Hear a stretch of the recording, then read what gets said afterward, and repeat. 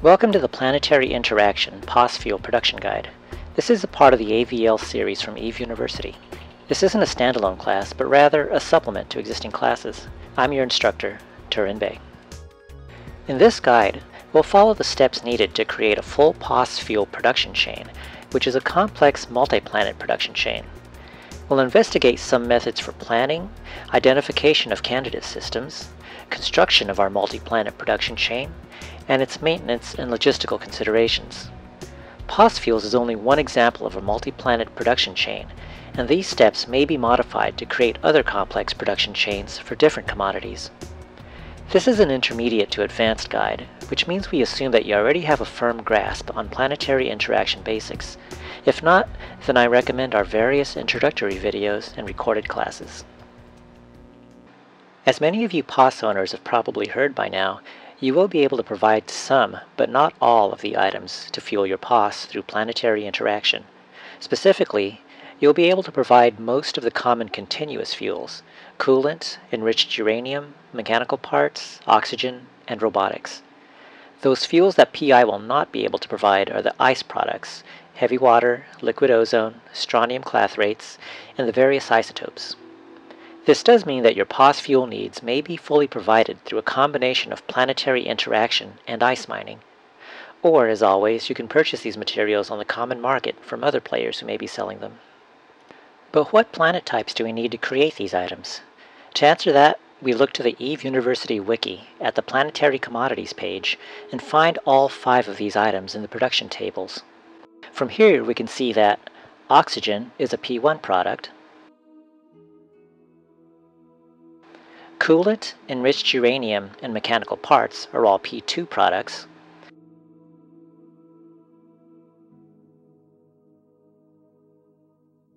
and robotics is a P3 product.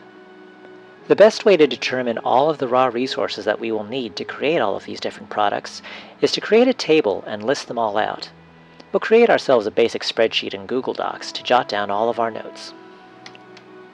First, make column headings for the planets and the P0 through P4 items, and leave some extra space in the planets column.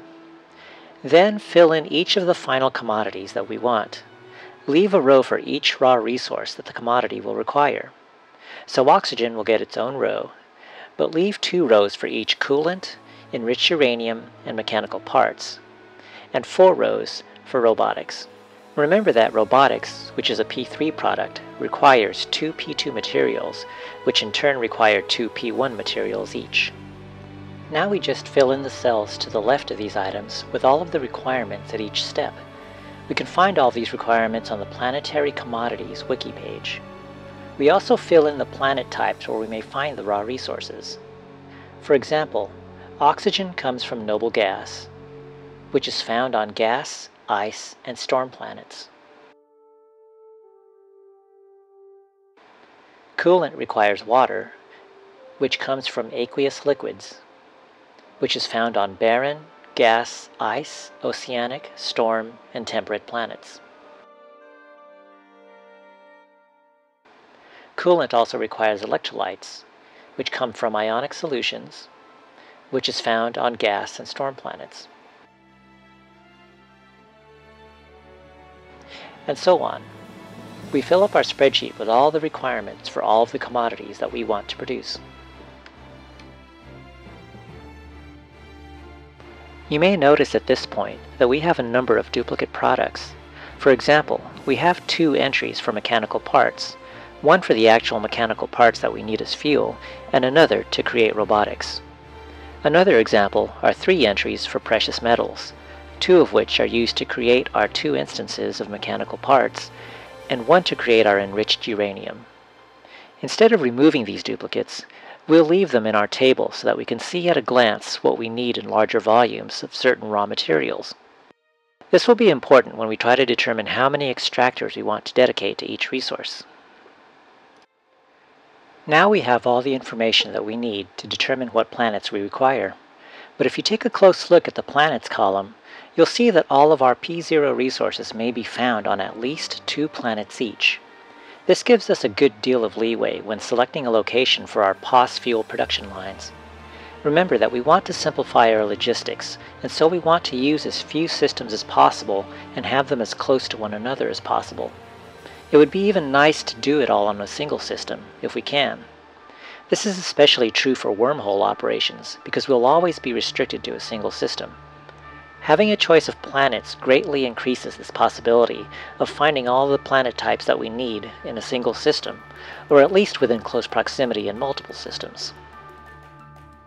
For example, given the rarity of plasma planets, we may not be able to find one in our target area, but at least we might still be able to find the alternate planet types that contain the resources that we need.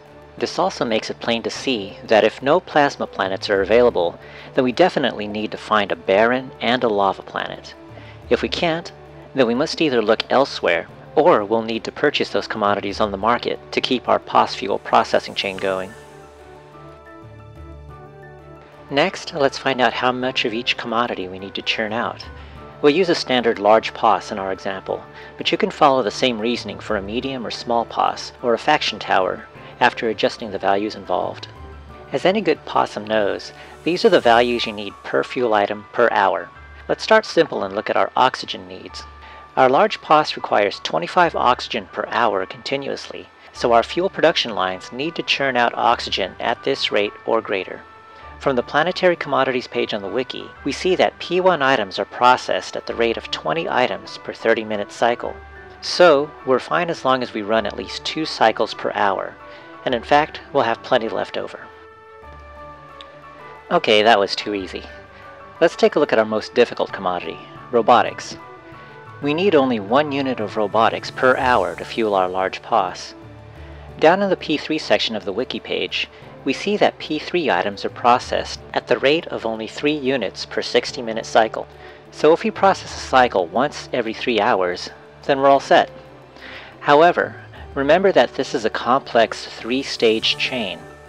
To run this single cycle, we need 10 consumer electronics and 10 mechanical parts. Moving up to the P2 section of the wiki page, we see that P2 items are processed at the rate of 5 units per 60-minute cycle.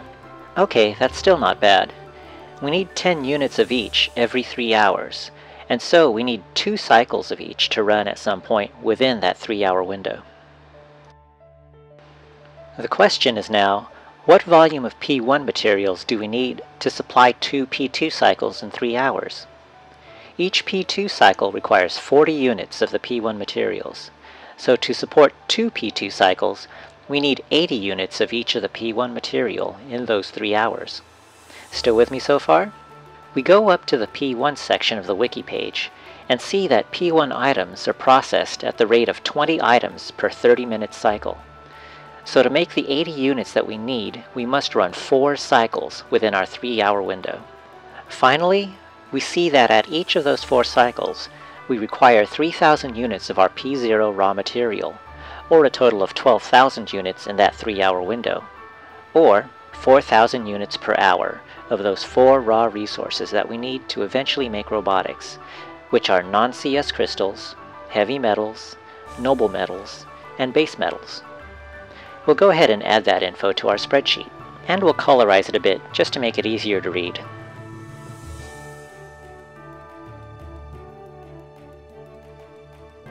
Dope! It looks like we're about to hit our YouTube time limit again, so we'll continue this in part 2 of our Planetary Interaction POS Fuel Production Guide.